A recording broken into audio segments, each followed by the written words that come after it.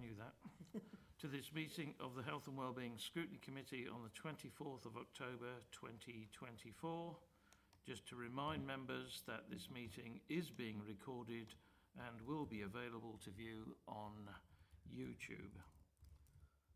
Apologies is the next item. I've had apologies from Councillor Natalie Statham. Are there any others? No others? Moving on, thank you very much. The minutes of the previous meeting, held on the 17th of September, are here for approval. Has everybody read them? Is everybody prepared to move them? Thank you, Councillor Hadley. Second. Thank you, Councillor Doyle. All those in favour, please show. Any against? He's looking at me. That's true. You could just be nice, though. Declarations of interest. Are there any interests to be declared on any items on this agenda? None at all. Thank you very much. Moving swiftly. Go on then. I don't know if it's at all relevant, but I'll declare it anyway.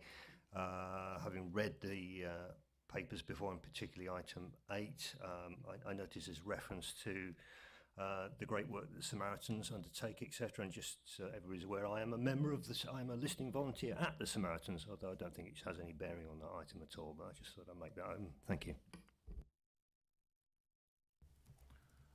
Thank you. I don't think there's any direct conflict of interest, but thank you for the declaration. Update from the Chair. I don't have any update at this stage. Responses to reports of the Health and Wellbeing Scrutiny Committee. Just to advise the committee that I did go to Cabinet on the 10th of October to present the recommendations made by the committee at our meeting on the 17th of September in relation to the Armed Forces Covenant.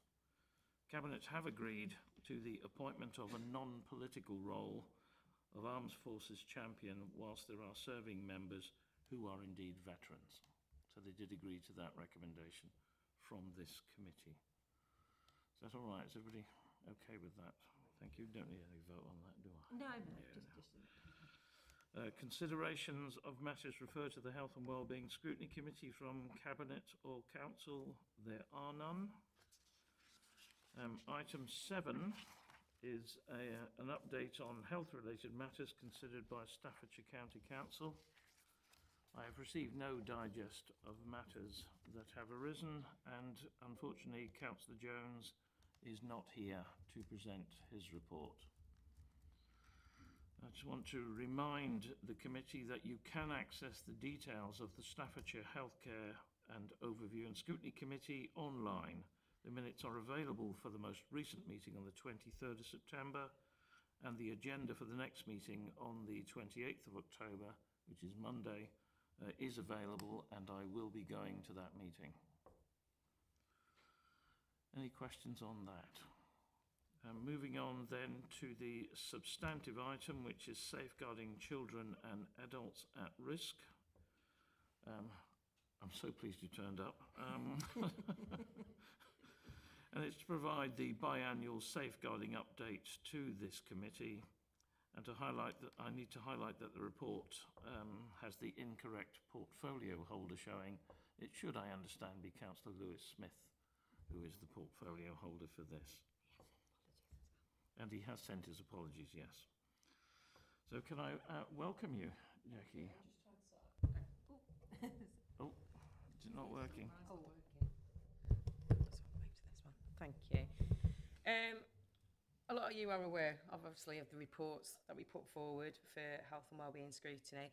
So it's just a general overview of what we've been doing in the council since the last report took place in March. So as you can see, referrals have gone up. Children, adults referrals. Adults is always very much more higher threshold because of how we deal with our housing stock. So because we have our own housing stock, a lot of referrals do come from our housing operatives, our support teams, our tenancy sustainment officers. We do have some referrals that have come from our contractors as well, which has been a positive step forward. And I think that's just a highlight of the fact that training is vital, because it does bring to everyone's forefront the responsibilities of every member of staff, that if they see something, they have to say something, they have to report it, and they have to use the appropriate forms to do so. Obviously, at the time of the report was written, we're coming into the third quarter, so the figures for October are still being processed. As of yesterday, I received 5 safeguarding referrals alone, so it is very, very busy at the moment. Majority of things that we tend to see is around mental health concerns and issues. We have got very good partnerships with our mental health colleagues. They play a vital role in the Tamworth Vulnerability Partnership meetings. They're a very good support network, great for signposting and offering services of support. So the figures have been put in a small table, but we've reflected the figures in the actual appendices, so you've got a full overall flavour of what's been going on in regards to our figures over from back in 2018-19 all the way up to the current point of where we are today in regarding those as well. Safeguarding training continues, so we do offer safeguarding training annually to all our staff. We have links with Staffordshire Safeguarding Children's Board partnership. They're no longer known as Staffordshire Safeguarding Children's Board. They want to be known as a partnership now. They do exactly the same as what they've always done. It's just the fact they've taken the alignment to be known as a partnership rather than a board. So we acquire the slides annually, we update that information, and that information is then updated obviously to our staff who haven't got access to Astute, which is the online portal that all staff members are asked to complete when they do safeguarding training. And then we also offer that training to counsellors as well. But the counsellor training is a lot more direct. It's more chance for you to ask questions, talk about any comments, queries, scenarios, situations that you've come across. So it just gives you a bit more of a personal touch, I would say, towards the training that you receive, because you have more chance to answer questions rather than when you're on an online system. Sometimes it can be a little bit frustrating if you want to find out a little bit more about what goes on in regards to safeguarding. So that continues. Safeguarding children adult at risk policy and procedures, so that gets updated annually. So the next update for that will be March next year, so we'll have an update in regards to the next meeting when we come forward. Just some of the other bits and pieces that we've been doing around safeguarding. So I attended the tenant consultation group meeting, first time I've attended, and it was a great opportunity for our tenants to ask questions about what we do around safeguarding, how we report safeguarding, support within the local community, but also in the wider community and referral networks. So it was a great opportunity, obviously, to make them aware of what services are available locally, as well as our role and responsibilities as a borough council. We're still active members of the Children Adult Safeguarding Boards. So there was an event that took place at the beginning of the month around domestic abuse. So domestic abuse is still one of our major priority areas, and we've done lots and lots of work around the needs assessment around domestic abuse. There is some work taking place in regards to our accreditation with DAHA, which is the Domestic Housing Alliance Group that we're working in progress with, and we've done some work with New Era, which is the Commission Service for Domestic Abuse Services, to look at staff training more about risk assessments and the changes with the dial and dash forms to the new DAHA forms that are coming in around stalking and harassment. So it's important that staff are aware of those processes and how that will feed into the multi-agency risk assessment conferences as well. So we're in the process of putting that in place. I have also put some links on there because New Era do offer some free online training. There's lots and lots of training that's run throughout the year. So if anybody feels, you know, it would be relevant for you to take part in any of that training, or you've got an interest, then you've got the links on there as well that you can use at any point. Community safety. So Tamworth Borough Council supported the Children's Services Networking event that took place in September, and it was a really great event because it gave us an opportunity to find out about what was going on locally in Tamworth, especially for children and young people and the services. Very proud to say that Tamworth is fully staffed when it comes to children's social care, so we are doing really, really well when it comes to referrals that are going in for children and young people. We've got great working relationships, and I think for me one of my biggest achievements is the fact that I've actually got the actual district lead for Tamworth Children's Services to be part of the Tamworth Vulnerability Partnership meeting, so that's great because they actually get to see some of the cases that we're discussing, and they can help and signpost us and help with our escalation as well. So it's always good to have a contact person, but I think when you physically meet somebody and you have those conversations, you build those partnerships, and it does make great successes to achieve even better outcomes for children and families that we work with as well. Contextual safeguarding, that still continues, the multi-agency panels that we attend, and we just feed in and share information. It mainly links into concerns around any antisocial behaviour or young people that we know may be involved in antisocial behaviour that could potentially lead into forms of exploitation or trafficking, and we work very closely with the County Council around any concerns and worries that we have regarding multi-agency support.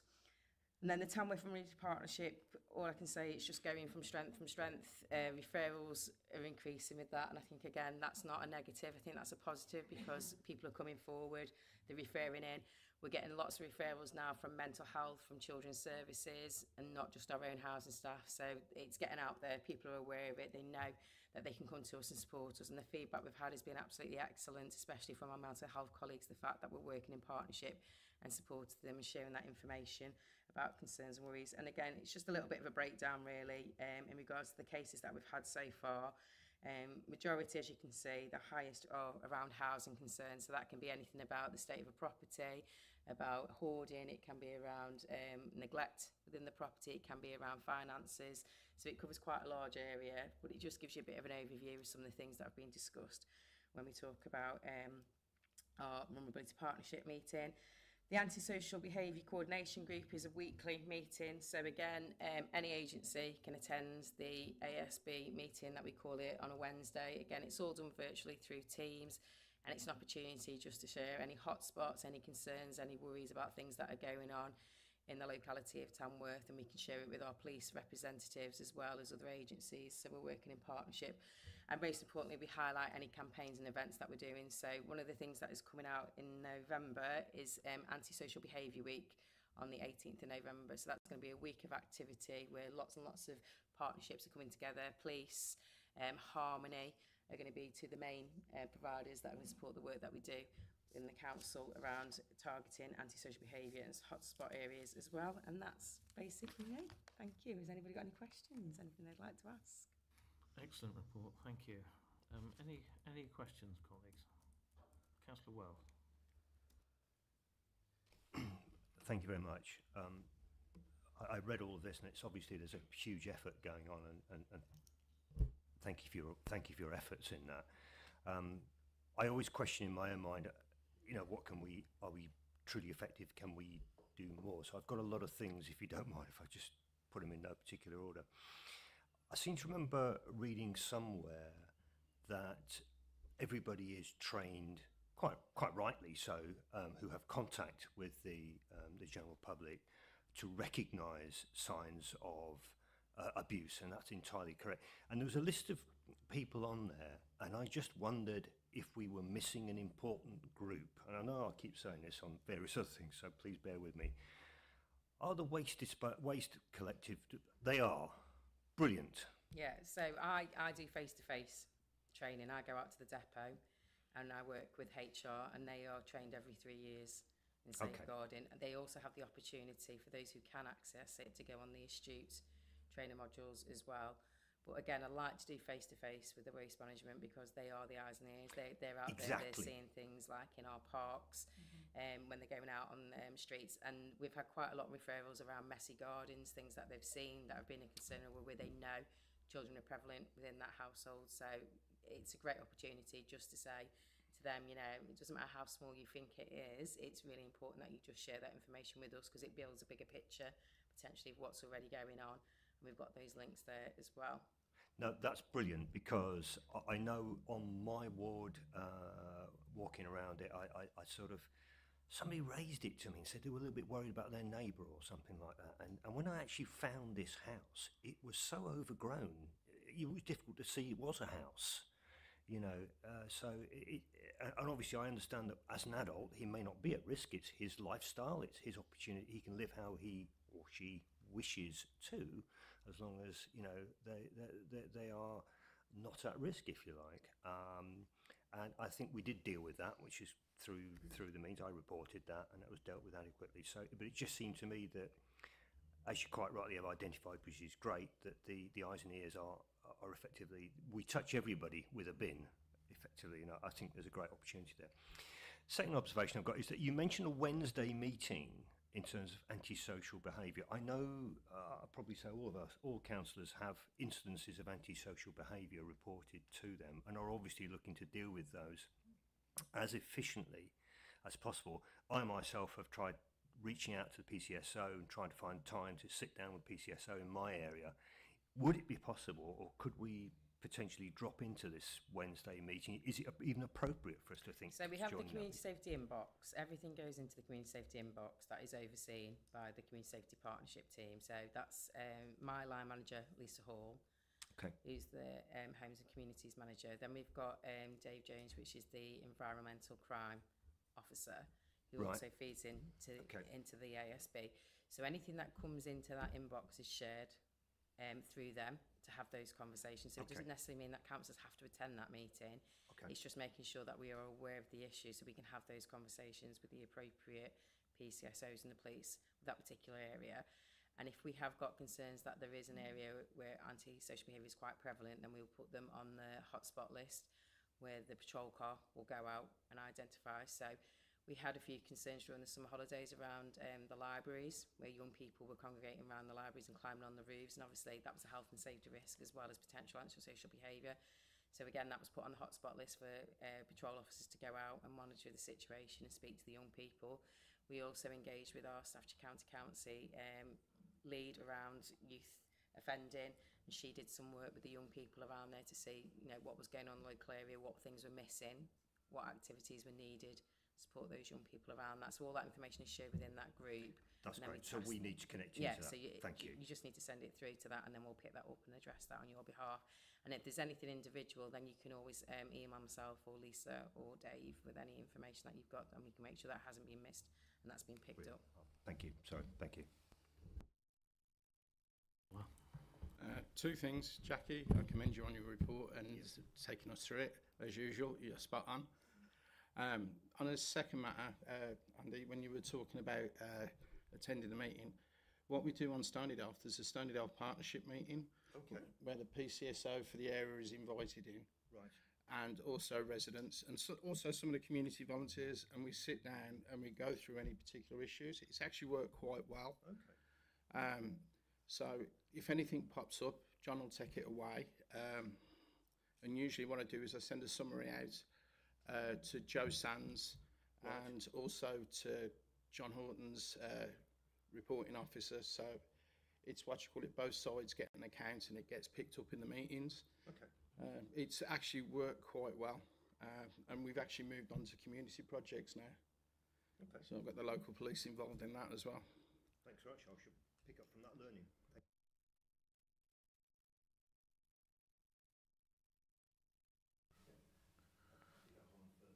No, can I bring Councillor Bailey in? She's voting at the moment. Thank you. Thank you for the report. I've got two questions. The first one, hopefully, is relatively straightforward. So, you said about the referrals. The referrals have increased because of training. Is that because of, is the training improved, or is it just that the training has been offered to a wider audience? I think it's like anything. It's if you have training, you for that first sort of few weeks, it stays fresh in your mind and you think about it. And obviously the day job comes in a little bit, doesn't it, really? And then you forget about things. Then you think, oh, was it really that important? Should I have mentioned it? So I think with anything, when you raise something, or if you bring something, whether it's training, whether it's a briefing, whether it's an update, for that sort of first few weeks, people are straight on it in regards to it, making sure. So one of the things that we're thinking about doing, and again, it's a discussion that we're going to have, is like what the Safeguarding Children's Partnership do. They send out questionnaires every 3 to 6 months and say, as a result of this training, what have you benefited from? And it's a way of us just to capture staff, just to make sure that it still is on the radar. So that's a piece of work that we're looking at, potentially looking at working with HR to capture those staff members to ask those questions, just to make sure it is on everybody's radar in regards to that. And again, all the training that comes through from the Safeguarding Partnership, it all gets forwarded to all the managers. So it doesn't have to necessarily just be Safeguarding Pacific. It could be around recognition of neglect. It could be around domestic abuse. It could be around drug and alcohol abuse. It could be around mental health concerns. It could be learning from child practice safeguarding reviews. But the annual training that goes out by the partnership is sent to all the managers, and they disseminate it down to their staff to make sure their staff are aware. So it might be that staff members will come to us and say, oh, can I book on X training, because I think this will be really useful for my role as a result of that as well. And again, that will highlight it. So it's just those constant reminders just to remember to remind staff in regards to that. So just on the training, so is that offered to, is it staff or, you know, like in Tamworth, there's contractors, they've got them in Birmingham, you know, engineers? Yeah, so it's all our staff. Yeah. I have quarterly updates with our contractors, managers in regards to that. So they do their own in-house training as well, and they will send us a copy of their training so we can oversee it to make sure it meets our required standards of what we expect them to do. And then again, any updates that we're aware of that have come from Staffordshire, then I will liaise with those managers and send that updated information to make sure that the contact telephone numbers are correct, that they've got on there, they know the systems that are in place for having those conversations with the correct agencies. So again, just to follow up, sorry. So if somebody wanted to make a referral, is it anonymous, or, because I can imagine for some people, they are concerned about doing, you know, about reporting something because of the kickback from somewhere else. We have a duty of care, Yeah. and it clearly states in all our policies and procedures, we have a duty of care, we have a duty of welfare to our residents, to our tenants. If we see something, we say something. Unfortunately, that's the nature of the job. You know, we have to report something if we see something. If you are a member of the public, Yes. and we have referrals that come in through customer services, that's when it can be quite difficult, because we can't always go back to that person who's made that referral, because it could be a false email address that they've gave us, or a false name in regards to that. So we will still forward that information over, but the difficulty that we have, and what we're always told in any training that we do, whether it's children or adult safeguarding, the information needs to come first hand, because when that referral's going in, they will be asked questions that predominantly I might not be able to answer because I wasn't physically there. And they will ask questions about, well, what was the state of the property like? What was the state of the person like? How did they present themselves? What did you notice? And when it's second or third hand information, sometimes you miss vital bits of information, so it's really difficult. I mean, some contractors will pass it on to managers, and that's what we say. We say to our operatives, our waste management, I don't expect you to go on the phone. I don't expect you to ring up children's service or adult services. That's the role of your manager. That's what your manager should be doing. That's part of what your supervision is about, to have those conversations and to make sure that your manager's aware. It is then your manager's responsibility to make those referrals in it. And if managers are struggling, that's where myself and the likes of Joe and Lisa will come in to support those managers in making those referrals. Okay, so somebody could, a contractor could report that to the manager, but be assured that their name will be protected. Because I think that's where maybe, if it's me, I'd be quite happy to put my name forward, but I can imagine some people, I think if the they're issue you've got with that as well, people know. yeah, You know, when Yeah. referral comes in, we're not gonna lie to people. We're not gonna say. So the majority of the time, when somebody goes out to do an investigation, the person who's being investigated will say, oh, it's school that's reported me, oh, it's welfare that's reported me, oh, Yeah. it's the council that have reported me, it's the housing office that's reported me. yeah, It's about working in partnership yeah, at the end of the day. And again, it's quite clear through training that we say, you know, if you're going into somebody's property, you are the eyes and ears, and, you know, you've got to be upfront and honest, and, you know, yeah, you've got to address it with them and Yeah, say, you know, I've agree. seen something and it's really concerned me, and as part of my job role, I have a duty of care, and I have to report this on to that person. I think the worst thing you can do is go behind somebody's back and not tell them, and that's where Yeah. sometimes the anxiety and the frustration builds up as a result of that. And again, I understand what you're saying. It's not about putting somebody at risk. So when a contractor did make a referral about a state of property, and it was a really poor state of property, and the things he saw were just unbelievable. yeah, He was worried and concerned about the backlash, but it's about going back in partnership with our housing officers and saying, right, we're going to go out and do a visit with the social worker team, because the idea is we want to work with the family. We don't yeah, want them to think that we're ganging up against them yes, yeah, and behind their back. So we're Yeah. very, very honest yeah, with them, and we will say to them, you know, we have a duty, and if we Yeah. see something, we have to report it, yeah, especially as one of our tenants within one of our properties. yeah. No, thank you for that. I agree. I think we've all got a duty of care to make sure people are okay. Thank you.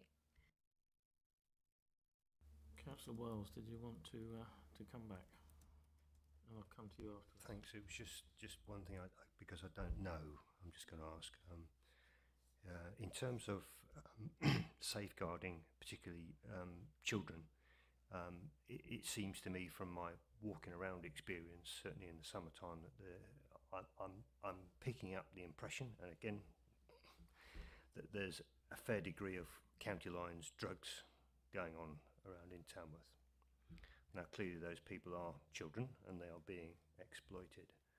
And I just wondered what your thoughts were, whether we need to do more, whether we can do more, or what. But, you know, clearly I've seen incidences of people coming up on the train from Birmingham with that intent, but quite clearly dispersing themselves into parks and so on. I've actually seen these things going on, particularly where I live. So I'm guessing it's going on in other places as well around Tamworth. So I just wonder what you thought. The problem with county lines and exploitation is it's very fluid. And once the person knows they're being tracked and monitored, they will move from place to place. So county lines happens everywhere. I mean, we've had cases where it's happened in Alton Towers, Drayton Manor Park, you know, where young people have been met by adults, given drugs, paraphernalia, etc. So it happens absolutely everywhere. And it's around education. So education is key, to educate our young people of the risks associated around county lines. So I always say it doesn't matter how much you educate a young person if you're not educating parents about what young people are accessing, what they're doing, what they're, you know, part of as well. So loads and loads of work does go on with our schools, with our communities around obviously supporting young people, working with young people about the risks. Staffordshire County Council have commissioned a service called Catch 22 that work with children who have been highlighted as risks on county line activity or exploitation. So part of the MACE panel looks at a risk factor matrix where any professional can complete a risk factor matrix in regards to whether they think somebody's a low level, a high or a medium risk. That conversation goes to panel and then a decision is made about what's in the best interest for that child, that family, and to work with that. The cases that I tend to see aren't predominantly Tamworth cases. A lot of them are Birmingham children because we have a lot of children that are placed by Birmingham Children's Services into Tamworth that make links with Tamworth children. So we've got a huge issue with Birmingham, and county know about this, we know about it. It is on the radar, and it's a huge piece of work that Staffordshire County Council are doing with Children's Services in Birmingham to get better connections and better feed through in regards to it. So I would say, looking at the statistics from what I see, I don't think we have a massive issue, particularly with county lines. We do have an issue with exploitation, but that is online exploitation that we tend to see because a lot of our young people don't physically meet their perpetrators. A lot of it happens through social media, through things such as TikTok, Snapchat, those sorts of things where they may be posing information or sharing images of themselves as a result of it. So again, it's around that education, it's around that key and supporting our young people about, you know, what to do if they're in that situation. So I know schools invest a lot of resources into exploitation, and our CSE coordinators go into our schools and work very closely around the risks associated around exploitation, county line activity as well. So there's lots and lots of things that go on, but it's all behind the scenes. We don't always know about it, and it's really difficult because I'm not frontline. I don't work frontline, I work behind the scenes, but I feed into a lot of the work that the frontline stuff takes place and privy to, and obviously we feed into that and we support that as well. But because I don't work directly with children and young people, I rely on my colleagues at county to tell me what's going on locally and what we can do to help and support them. And obviously the police play a massive part in that as well, and the work that the police do and the PCSOs supporting young people and county council around that as well. So I'm not really answering the question as such, but I'm trying to give you a bit of an overview of the fact that it is monitored. It's not just something that we brush under the carpet and think, oh, it's not our issue. It's a county council issue because we are aware of it as well, and it is around that education. And hopefully by doing events like the Antisocial Behaviour Week on the 18th of November, we can link into other types of antisocial behaviour, and young people and adults and communities can come forward and tell us what's going on and what we need to concentrate on, and look at any funding that we've got. Is there ways that we can fund and support those groups to help young people, establish young people around those concerns and worries as well? Councillor Turner. Yeah, thank you, Chair. Yeah, I'd like to concur with my colleagues. Great report, well done, keep up the good work. A couple of things that come to mind. You mentioned the hotspot list. Is it possible that we can look at distributing that to the councillors, particularly the newer councillors that's come on board? I wouldn't have access to that personally, because all I do is I support the admin of the actual group for that. So that would be a question that would have to go back to the likes of Joanne Sands and the Chief of Police in regards to that information. So I can't answer that for you, but I'm sure if you send them an email and requested that, they would let you know. Thanks. Can I do that through the chair? Thank you. A couple of things. Obviously, you're talking. These figures are really good, and obviously you do a lot of good work and keep it where it is. Do you think that the training budget is fit for purpose now and for the longer future plans? Also, your current team, is that big enough for where we're going forward? And if you had a shopping list of 5, what 5 items would you put on that? Thank you. When you talk about team, I'm one person, I'm me. So I am me, basically. Yes, I work in a community safety partnership. We all have different titles within that partnership, but I have my assistant director that I go to, obviously my line manager, but when it comes to literally the safeguarding, it is me. I am that one person. When it comes to training, I wouldn't say overloaded. It can get busy. You can guarantee if you want to go home on a Friday afternoon at 3 o'clock, it will never happen, because you'll always get a referral that comes in at 3:30 on the Friday, and it can take you up till 5, 6 o'clock to sort it out in regards to it. But that's not every Friday. Like I said, yesterday was an extremely busy day, just an influx of referrals that came in, but that's not every day, to say the least, in regards to that. Training wise, we have got a training budget. We've actually reduced the training budget because we're not using it. We don't use the training budget, and I think the reason we don't use the training budget is because we have the astute training, which obviously we offer out to staff, and I'm a trainer, so I deliver training, so that saves the council a lot of money in the fact that I will do the face-to-face, so we're not literally having to pay for somebody to come in to deliver that training, because I do all our in-house training, I do our councillor training. We also offer training to our voluntary and community sectors as well in regards to that. So, you know, and it's about establishing those links and those partnerships, which I think is really important, because we feed into them as well. It's if you're feeding that through and leading it, then obviously you need to keep abreast of the latest and the greatest, and have one eye on where we need 5 years from now. And that's where I'm looking at, the strategy. Like I said, I attend all the safeguarding partnership meetings, so they have lots of like briefings, updates, lunch and learn events that we can go to, and what's really good is a lot of it is virtual, so it takes the travel out of that as well, so that obviously saves time and resources in regards to it. It's reading up, it's being aware of the legislation, feeding into things. Sometimes, yes, I wish we did have a bottomless, endless pit of money, because there's so many things that you can do with safeguarding, but obviously resources are tight. A lot of the big national conferences are always London way, so you're talking £400 or £500 by the time you booked on a conference, paid for your travel to get there. Well, the thing is, to me, I have to look at what benefit am I going to get from that. I want local. I need local. I don't need national, because I need to know what's going on locally for us in Staffordshire as regards to that. If I feel that there is something relevant that I would benefit from, then I'm sure the council would say to me, yes, you could go on that in regards to that. But we've had, our training budget is £2,500. I mean, in that £2,500, we've spent probably 500 of it in a year, because there just isn't a need there, because like I said, I live the training, I attend the free events that I go to. A lot of the stuff that we put on for staff is all free as well. So we're very lucky in that respect that we can do that. So it seems silly having a budget that we don't need at this particular time at the moment, but there's not to say that I don't think if the opportunity presents itself and I need to do something, that I would be refused the opportunity to do that if it helps and supports the work that we do. I'm just thinking future-proofing. You know, my plan, or reasoning behind it, is that we need to future-proof all our departments. And you're great where you are now and you're comfortable with that. We don't know where the trend is going. I guess it's going to get worse, but that's just a guess. And therefore you need more people, more training and more awareness maybe. But you're saying no, but is that a closed mind or an open mind?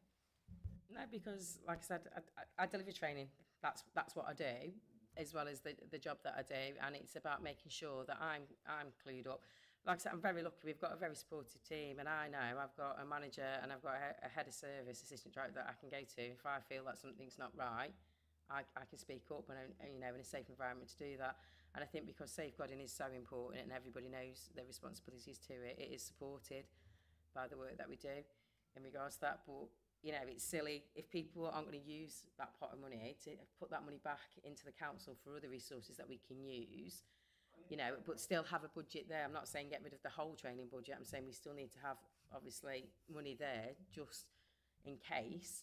But the likelihood of actually spending that £2,500 every year, it will never happen because, like I said, a lot of the training that we get is free. It's in-house training that I deliver. You know, there's so many links on there. I mean, the board only charges £50 for training.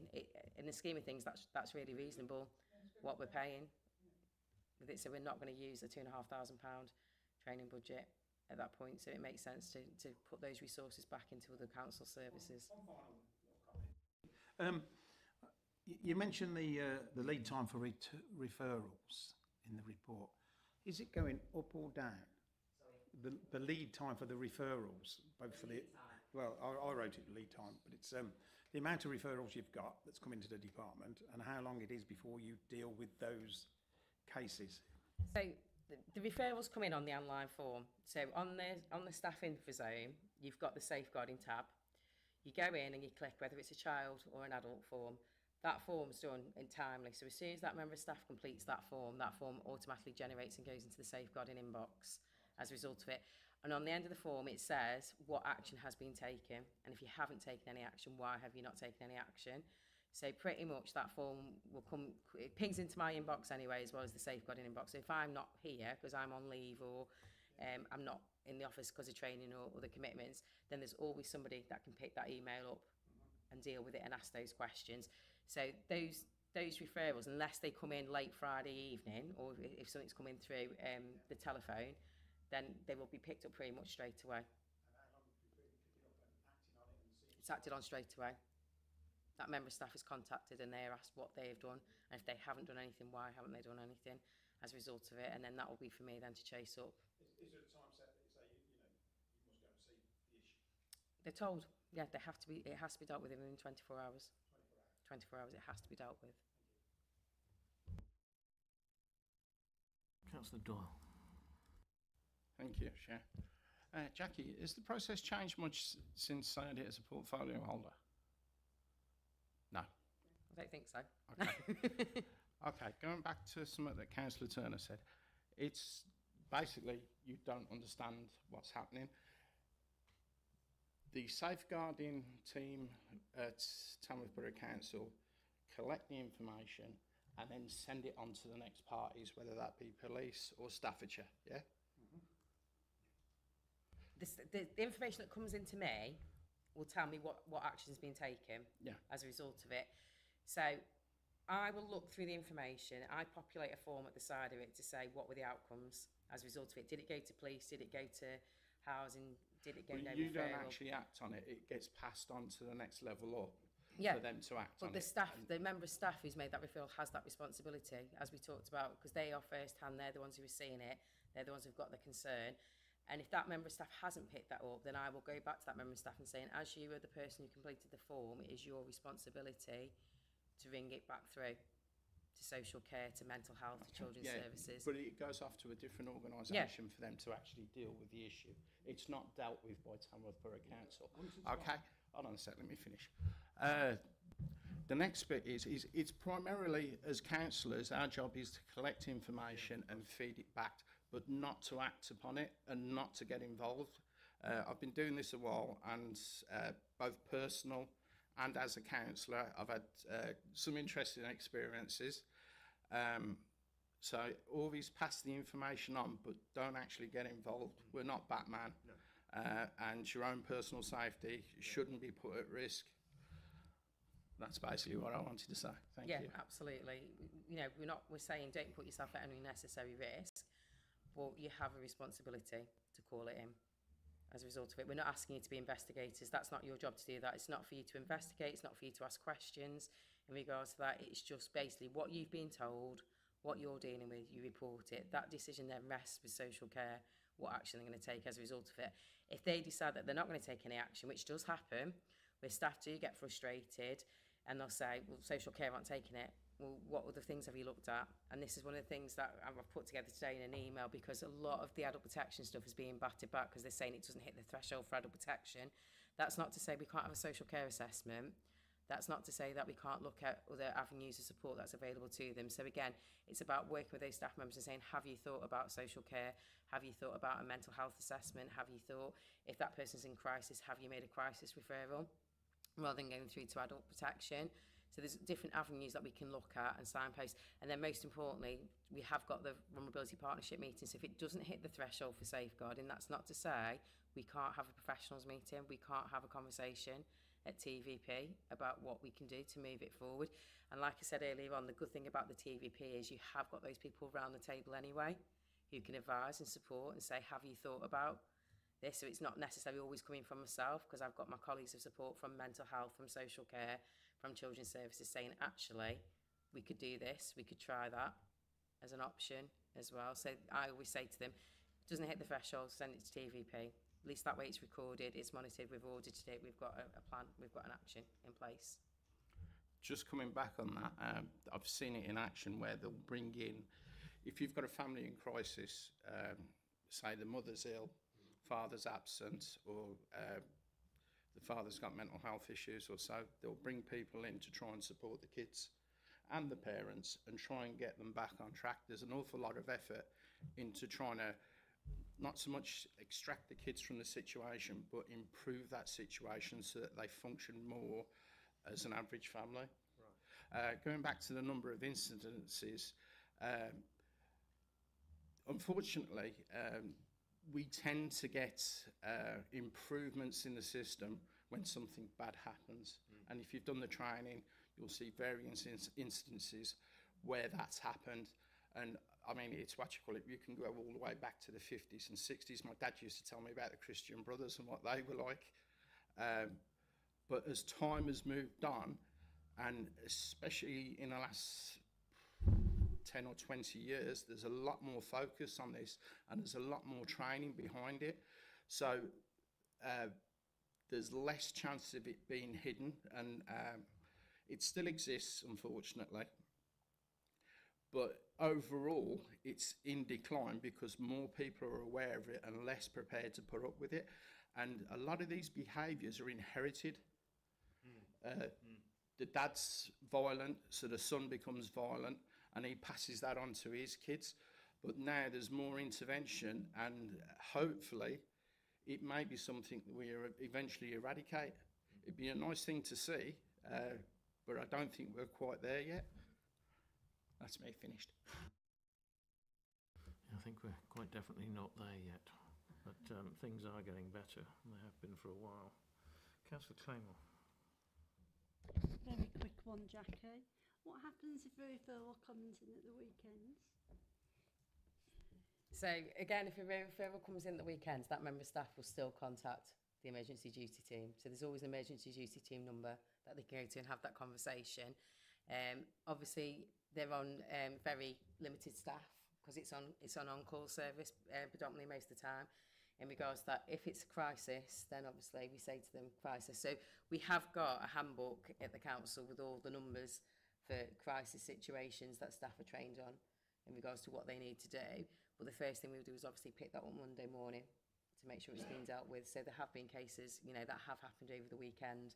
We've been in a situation. And like I said, we've got very experienced staff. We're very lucky that our staff are very experienced, that take the calls, that deal with it, and they know what to do.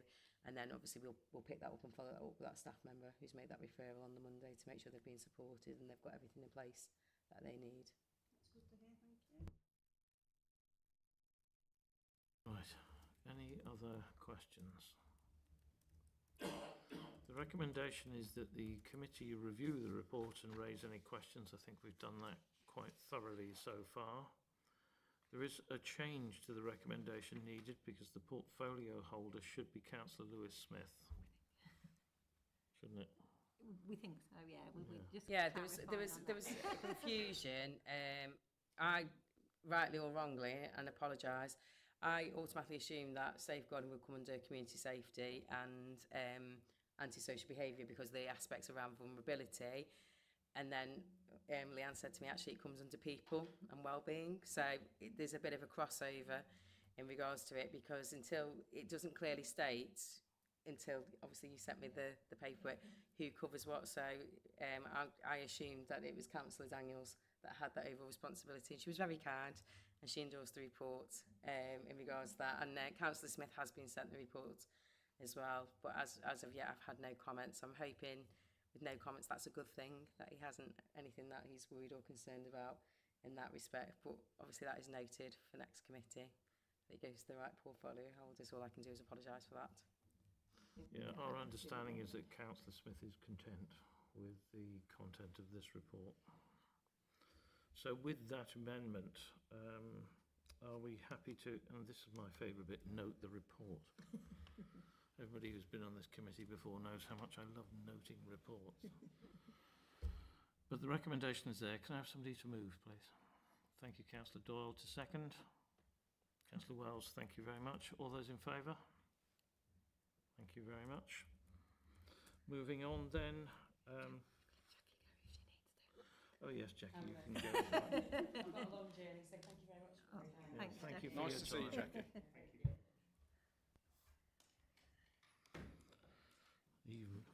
It's even put in my chair's notes, thank the officer and let them go. And I still didn't do it. Are you going to have to leave us? Yeah, okay, that's fine. So the forward plan is there as item 9. Are there any matters identified from the forward plan that the committee want to consider?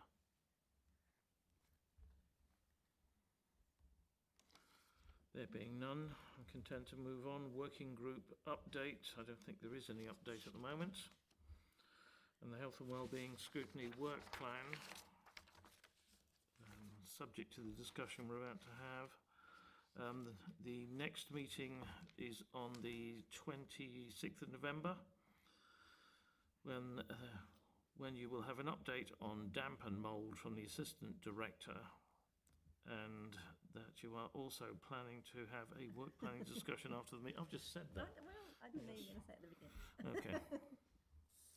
Okay, so are there any matters on the scrutiny work plan which we're just about to have a discussion about? There being nothing, I'll move on and close the meeting at 6:53.